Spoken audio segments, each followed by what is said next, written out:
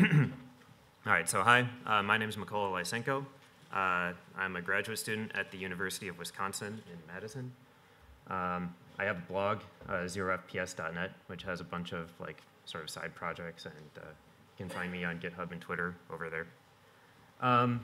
But yeah, so what I'm going to talk about today is relativity, but in particular as it applies to video games. So, there we go. So, all right, video games on the web. Well, I would say that today we definitely have the technology. So we have things like WebSockets, which are a more traditional thing, WebRTC, WebGL, WebAudio, this Gamepad API, and Node.js for building servers. So you would think that there should be this mass migration to the web as a platform because it's so much easier to get things installed and up and running and shared, and just onboard people into games. So where are the JavaScript games? Who's building this stuff?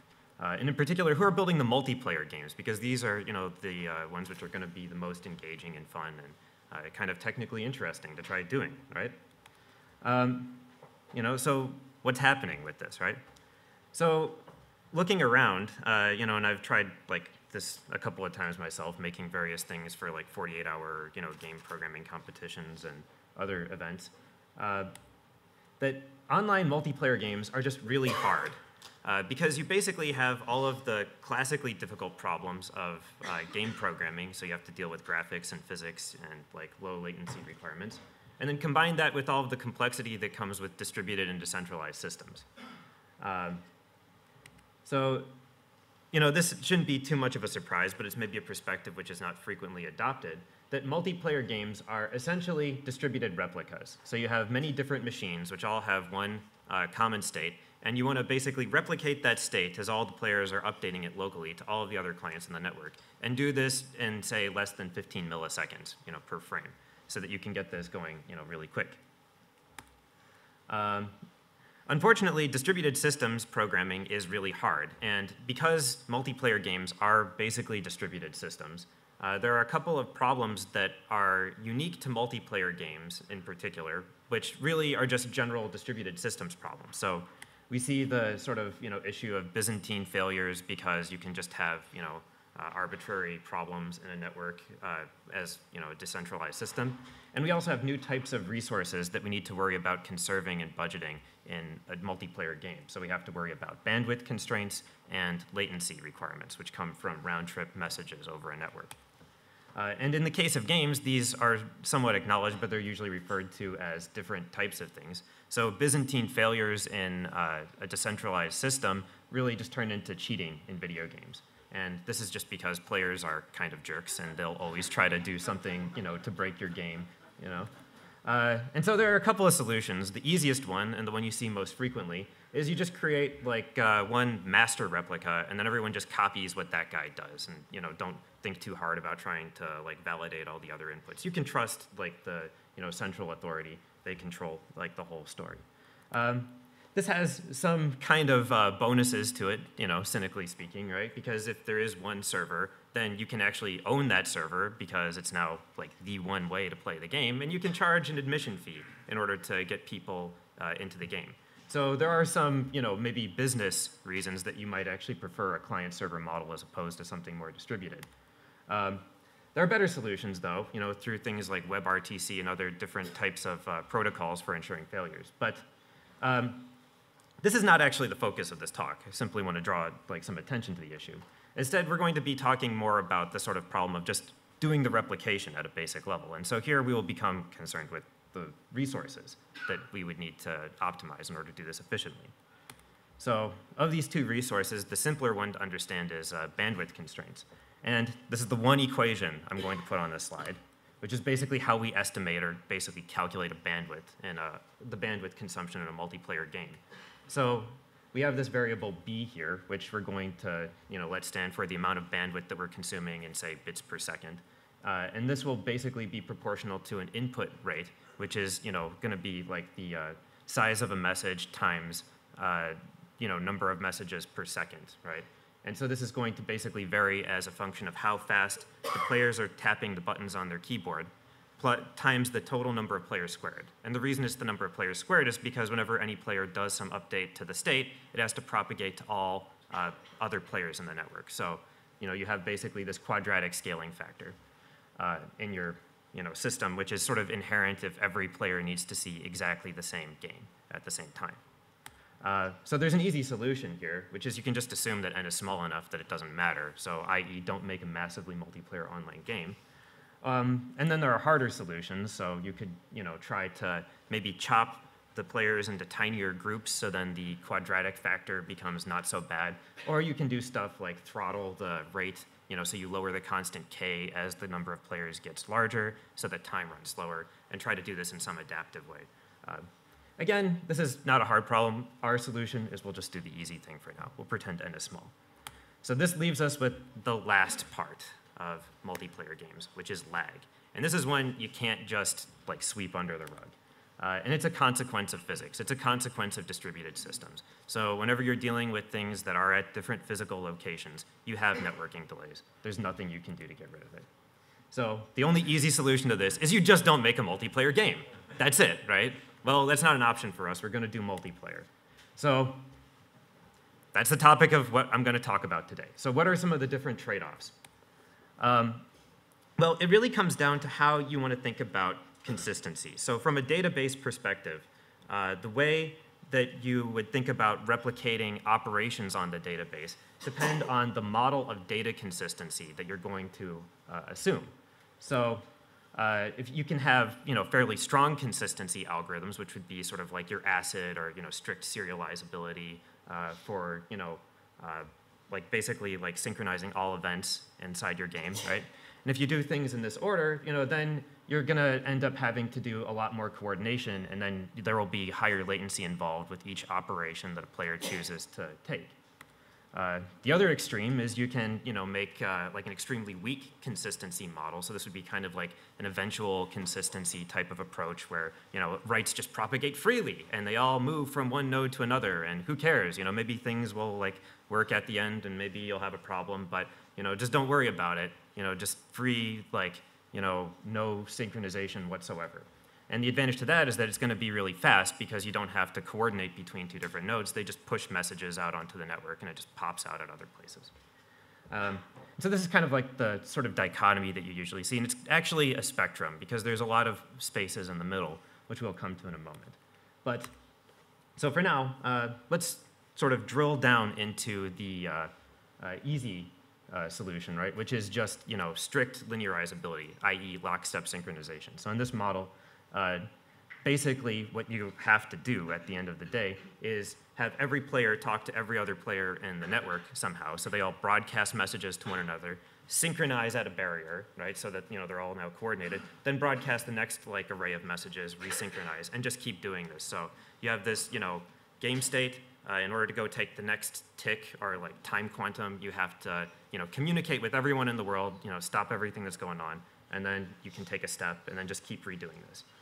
So this has got some advantages and disadvantages, right? So the nice thing is that, well, this is pretty much what you would see if you were writing things on a local system. So it looks exactly like there was no distributed system at all. And all your players are going to see the same ordering of events as they transpire, which is pretty nice. So you don't have to worry about any kind of weird things that could happen on that level. But the disadvantage is that your lag from when you push a button to when something happens in the game is going to be greater than or equal to the slowest round-trip time in your entire network, which is pretty bad. So it's probably a no-go for most games other than really simple board game type things that are not really real time, so to speak. And it's also kind of annoying to do this if you don't actually replicate the whole state, but you just replicate the input events, because you can run into sort of bugs where maybe one client doesn't do things quite right, and then they desynchronize, and then so not even malicious Byzantine failures, but just accidental Byzantine failures happen very frequently here, and it's much more fragile than even just the simple approach to do it. So this is sort of the naive way to do it. If you have a fast network connection, you just throw enough money at that problem, you can kind of make it go away. But you really can't use this most of the time. It's not good enough. So instead, what most games use is something more akin to eventual consistency, i.e. dead reckoning is what it's called. And this is based on sort of some military terminology. The idea is that you get inputs from players, you just apply them immediately as you would do that. Then you extrapolate to predict what would happen in the future. Now, of course, this doesn't really work, right? Because you're going to get other events that are going to contradict it. So then you have to do some, fancy footwork under the scenes and correct it and make it all work under the hood. And it's kind of a hack or whatever. You have to do like some weird stuff, shuffling things around, but you can make it work. So here's kind of a picture, as an illustration. So imagine you're doing sort of like lockstep synchronization, and this is from the perspective of the blue player watching the red player walk through some corridor over there, a little, serpentine pathway. And so if we were doing lockstep synchronization, or if there was no input lag whatsoever, so they were basically like in the same physical machine, then you might see something like this, where basically, the red player walks through the corridor, nothing interesting happens. Okay, so what if we, basically have some delay now added to the system? So we'll basically apply the events from the red player and then just keep extrapolating outward as they would move through the corridor, right? And the problem that you run into is because there is a delay from when the red player takes the corner to when they actually, get the message over to the blue player, we see this sort of snapping around and the red player slides through walls and like you just have, weird things like, that are obviously wrong and somewhat broken.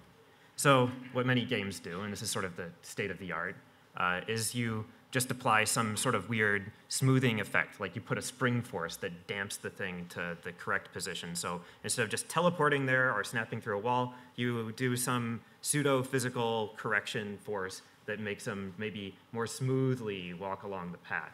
And within some parameters, and if you tweak it carefully enough, you can make it work. And this is, we have multiplayer games today, and this is a viable approach, in the sort of like limit of like developer effort and time, right? So this is like very much not an automatic thing, And more importantly, there are limits even to what you can do with these correction models. So if you really just turn the lag high enough, eventually these things are just going to fail too. So, you're using the same correction model, but just double the lag, and now he's like snapping through the walls again. So this is, a no-brainer that it's, not going to work perfectly, right?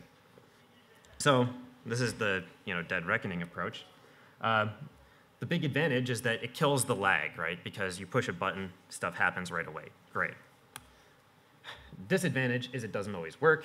This correction step is generally pretty expensive. And it is actually really hard to implement it. So you're going to have to basically maintain 3 versions of your game if you're going to do dead reckoning. First, you have the actual logic for your game, which tells you how you respond to inputs and then move things around. Then you have to like implement this sort of correction response, right, that snaps them there. And then you have to do this like other sort of like prediction layer on top of it. So you have like 3 parallel implementations of basically the same code path, which is like really, really painful to keep in sync. And so many multiplayer games ship with lots of bugs, and once you add multiplayer development and adding new features becomes really expensive because you have to keep these 3 chunks of code in like synchronization. So it's bad, and you get all kinds of visual glitches too. So okay, so what I'm up here to talk about though is not to just give you all doom and gloom, but maybe provide some more constructive alternatives. And this is probably the alternative to strong or weak consistency. So from distributed systems, we know that we have sort of strict, serializability on one perspective, and then on the other hand, we have like, fully commutative weak consistency. But there's this place in the middle, of causal consistency, which is sort of the optimal model of consistency. So causal consistency is as weak as you can possibly make it, right? But no weaker. And the basic idea is that you're only going to enforce some ordering on events if there is some logical connection between one or another. So the basic idea is similar to dead reckoning, except instead of just processing inputs in any order, we process the inputs in causal order. And so the result is that the local player can execute events sooner at a more recent point in time, and remote players can execute events farther back, so in the remote past. So they will maybe be running at some point in earlier time or earlier history. So here's sort of an idea of how this could perhaps sort of work. So if we imagine if we have 2 independent players, the left screen would be from the perspective of the red player, the right screen from the perspective of the blue player. then these two orderings of events would actually seem pretty reasonable. So the red player can shoot a bullet first, or the blue player could shoot a bullet first, and since these aren't interacting, either ordering would be perfectly fine for the purposes of most games because there's no interactions here. So these two inputs, in a sense, they can commute. So you could execute one before the other or the other before the second, and everything's fine. No problems there. The issue, though, is that when you have interactions or causal relations between events, then commuting them can cause problems. So, for example, here again we see from the left the perspective of the red player and the right the perspective of the blue player. The red player shoots some laser or something at the blue player, and it hits them, and so he's like, all right, great, I made the shot. Whereas the blue player, which is seeing events at some different point in time, believes that he's gotten completely behind the barrier and the shot totally missed and everything's fine. So one of these orderings cannot or has to be correct, and the other one would have to be false, or it's impossible for these two things to both exist at the same point in time. And so generally the way games deal with this is you have a master replica, or your server, which is going to agree on some prescribed version of events, and if you happen to think that you shot a player but it missed, well, too bad, you just you suck at Counter-Strike. So give it another shot, right? That's your problem. So this is not great, and it's somewhat frustrating, and it would be great if we had some way to kind of get around it. But it can actually get even worse. So if we sort of carry this out to another step, so this is maybe a thing that players would get mad about, but it can actually just completely break your game if you implement this sort of consistency arbitrarily or badly. So here we could imagine maybe in one ordering of events, the player opens up a door and walks through it, whereas in another ordering of events, the player walks through a door and then it happens to open after they step through it. And now this just becomes not even physically plausible and breaks whatever semblance of immersion or sense that the game had to it in the first place. So that's no good, right? So okay, so how do we define causality? And now this is where the relativity comes into the picture. And so I originally wrote about this on my blog at some length, but this is the math-free version of it, so it should be more palatable. The basic idea behind relativistic causality is that we have to make a couple of assumptions about how our game works. And so this is where we kind of draw a distinction between maybe games as an application and distributed systems in general. So in games, we're going to assume that no object travels faster than the speed of light. So we're going to put an upper limit on how fast things can go. This means no instant hit weapons or super fast projectiles. There will be some upper bound on how fast things are allowed to move. We're also going to assume, for the sake of simplicity, that all of our objects are points. So they're just going to be a singleton, point mass, and their trajectories that they will trace out will be curves. And that all interactions between particles or objects occur at discrete points in space-time. So there's a single instant and location that describes the interaction between any two objects.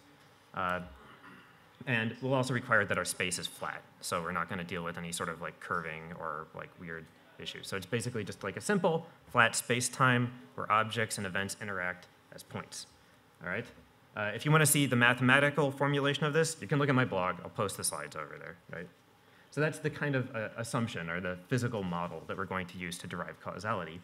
And what this leads us to is something like this, right? And so this is, again, where we can derive this notion of causality from relativity. So if you have a point in space-time or some particle moving along a world line, the only events that it can possibly influence are the events in its causal future, right? Which is basically in this forward light cone extending out from the particle. So this kind of picture is something you see a lot in physics. It's called a Minkowski diagram. The way to read it is that the vertical axis is time, and then the horizontal axis represents space. And so this curve here would basically represent the history that an object would travel, at some point moving through space. And the constraint that we have is that this curve can't be moving too fast, so there's a bound on the slope, which means that if we pick an event at the origin, which is this point O, then there are certain events which can be influenced by this curve. There are other events which could have influenced this curve. And then there is this whole alternate other space, which is outside of the particle's light cone, that is completely independent. And so events affecting the history of this particle can only happen in the past. And so these other things to the side, these space-like points relative to this point at the origin, can just be executed independently. So no problems there with this sort of thing. So this is the basic causal relation that we're going to use to define causal consistency. And it's how we're going to implement replication for video games, right? And it should be pointed out that the reason that this works is because there is a combination of geometry or space and time, right? Whereas, with things like maybe vector clocks or other sort of more discrete variables, you don't actually have like a spatial component going on. So we're basically amortizing the latency over space, to hint about it. So here's kind of like a picture of how event updates would look in a system like this. We can imagine we have a collection of objects, maybe they're players or remotes or whatever, and they're basically sending events to some server. So we'll pretend that the red player is maybe the local player here.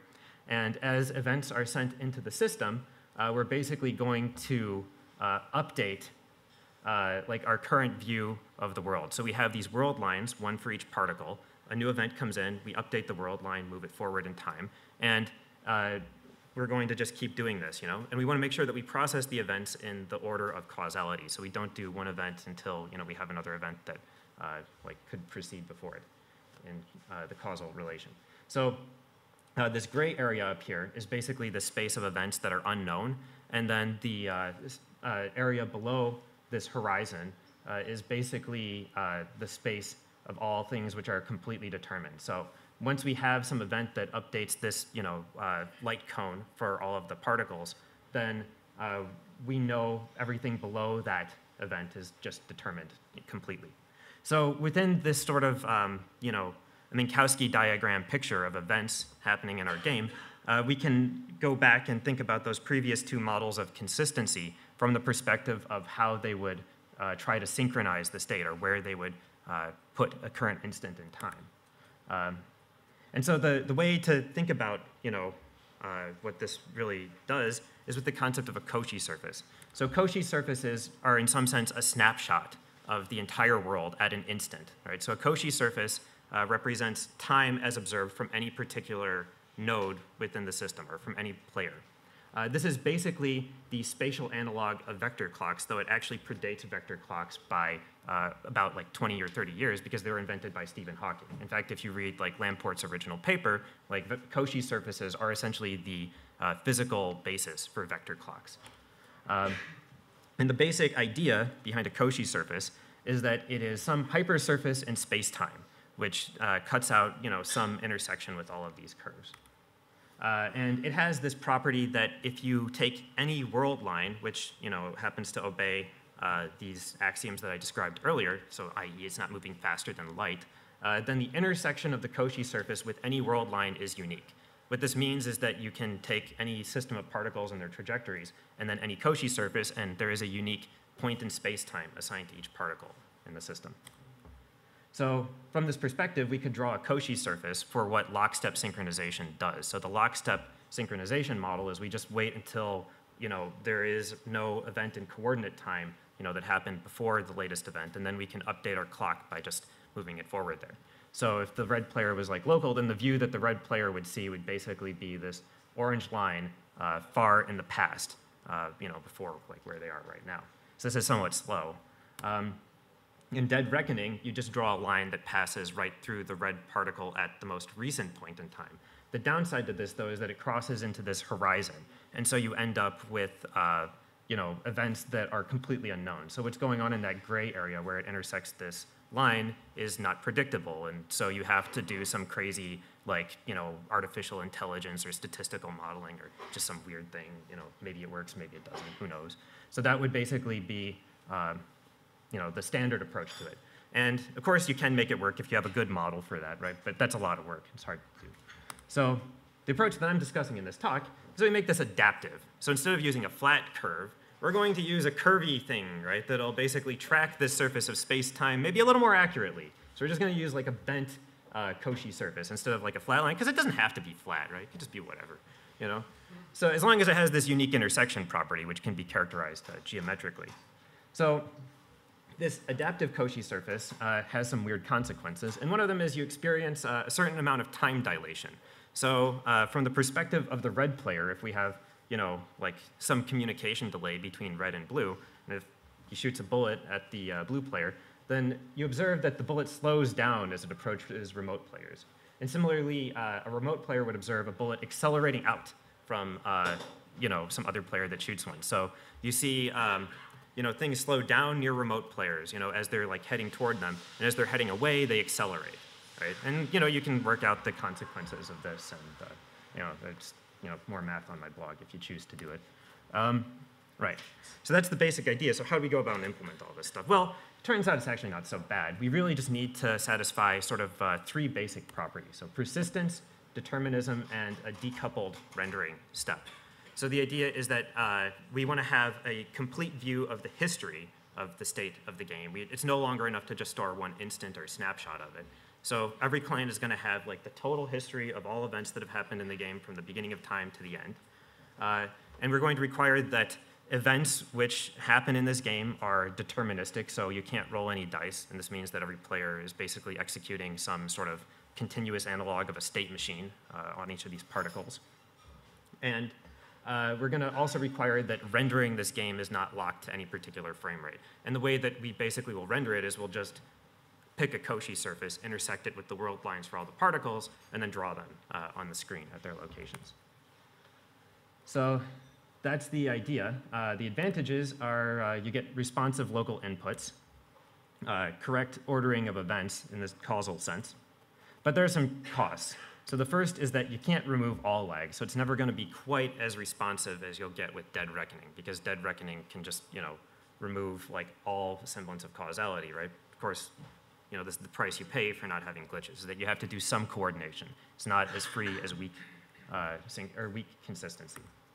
And the bigger one, though, is that in order to apply this to a game, your game has to actually obey the laws of special relativity. So this actually causes some very severe constraints. One of them is that you can't actually implement rigid body dynamics in a system like this, because rigid bodies actually, like a rigid constraint between 2 point masses, requires an instantaneous transmission of information.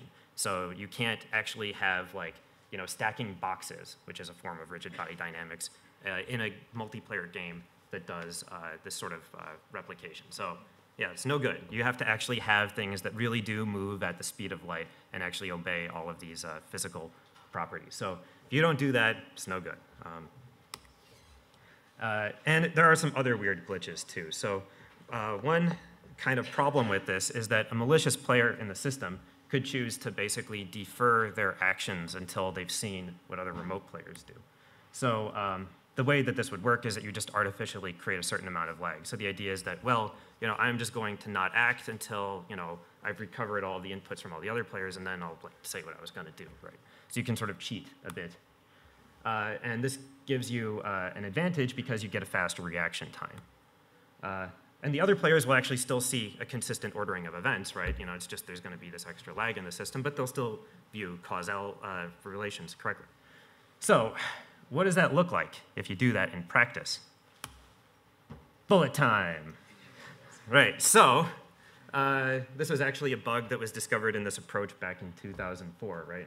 And this guy wrote this paper on it. It's pretty fun, right? So to try all this out, I made a demo. So here we go. I'm going to go spin it up on Node. And it's using WebSockets, and it may crash over the network here. So please be kind and gentle to it. We'll see if it's going to die immediately here. Oh, shit. It's not even connecting. Your IP might have changed. Oh, maybe that's what happened. No, still the same IP. Also, what network are you on? NodeConf EU. All right, well, I can kind of show you the local version of it anyway. I don't want to spend all my time sitting up here. Okay. Right, so here's kind of what this looks like. Make a new window here. Right, so here's kind of the idea. So you can sort of walk around and shoot bullets. And you can see on the screen down here, that's where the blue player is moving. So if I shoot, there's some lag in here. But I can also go into bullet time. And the other players don't see it. Whoa. So yeah, that basically works. There's a couple of neat things that you can do with this. So you can actually visualize the whole space-time history. And this takes like maybe a couple of seconds to run here, because it just rebuilds the bundle every time you connect. Oh yeah, so here we go. So this is basically like the history of all particles and their world lines going from the time t0 to now. So, you know, just like a little WebGL thing running. So yeah, that's kind of the idea. Maybe later on, I'll put the GitHub repo up and people can like download this and play around with it, try it out. But yeah, that's the basic demo. What's your IP? 192.168.4.106. I don't know why it's not working. 4.106. Oh. Oh, it does. Okay, cool. All right, wow.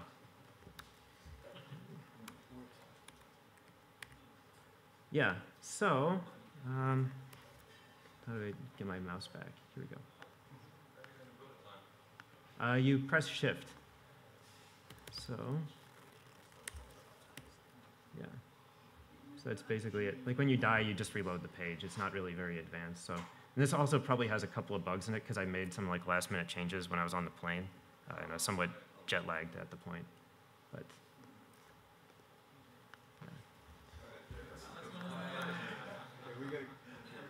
yeah, actually, when I die, it doesn't work so well. All right, anyway, let's kind of get this moving.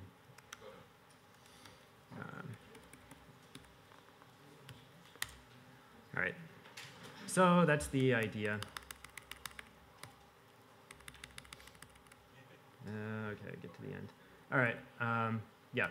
So thanks for listening to all that. I have a blog that kind of explains the details of this crazy talk. I hope you all had a fun time. Is there any like extra moments here? I have like extra slides. I probably don't need to go through it though. So, no. I think maybe I can just say like a couple of words more on the limitations of this. So, you know, obviously this all sounds great, but like really that relativity constraint is actually pretty killer because of this little result from physics called the no interaction theorem. Basically, if you have like multi-body dynamics with many particles, you can either have Lorentz invariance, which means that it'll obey the laws of special relativity, or you can satisfy Newton's third law, but you can't do both. And breaking Newton's third law is actually like pretty terrible because it means you don't have conservation of energy and things just go horribly, horribly wrong. So yes, in a capture the flag game, you can make a demo that works, but this is really like, I should point out that there are unsolved theoretical issues that need to be, this is why it's mad science, right? So there you go. All right, that's it.